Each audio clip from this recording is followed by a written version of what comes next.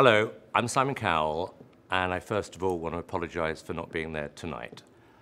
The award you have given me is probably the best award I've had throughout my career.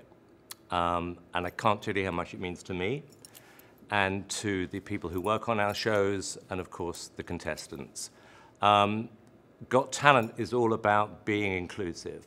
It doesn't matter where you're from, what your story is. If you've got talent, if you've got something to say, we've always said the world is welcome. And we've seen it over and over again throughout the years.